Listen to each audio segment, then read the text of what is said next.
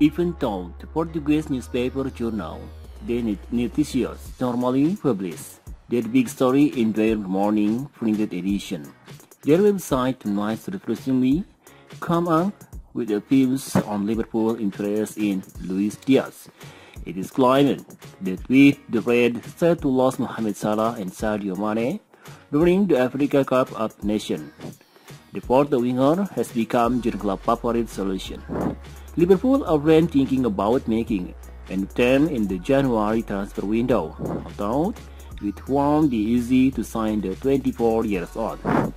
Journal De Noticias renamed that in case Porto get an approach in January, they will demand the price of his release clause, which currently stands at €80 million. On Thursday morning, newspaper Correo de Manha also had a story on their tweet mentioning Liverpool.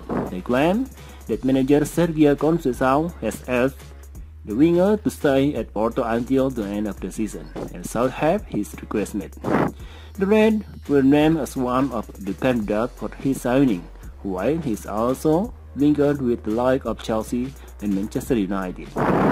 Diaz was joined Copa America top scorer this summer, along with Lionel Messi, and already has 11 goals for the Dragon this season.